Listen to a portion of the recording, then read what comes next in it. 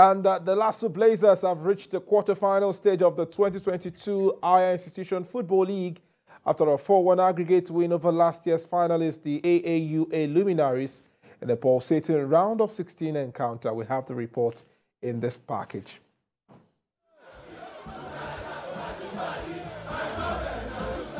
The atmosphere at the Lagos State University Sports Center sets the tone for the mouth-watering clash between the two sides who are famous campaigners in the HIFL Championship. After going away from home to record an impressive 2-0 win in the first leg of their round of 16 clash, the LASU Blazers were in a strong position to advance to the next round, with their fans expecting nothing short of a victory on home soil.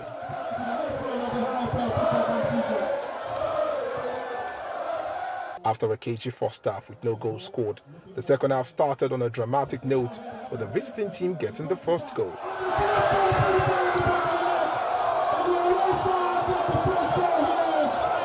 The reduced deficit means more pressure on the home side, who responded with an equalizing goal scored by Daniel Odefejo in the 52nd minute.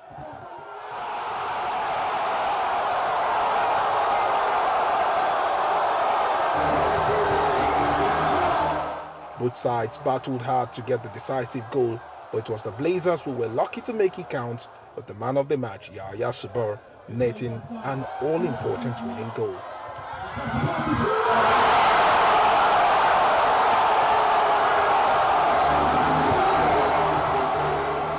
The result means LASU Blazers advance ahead of last season's runner-up, the AAU Luminaries, on a 4-1 aggregate.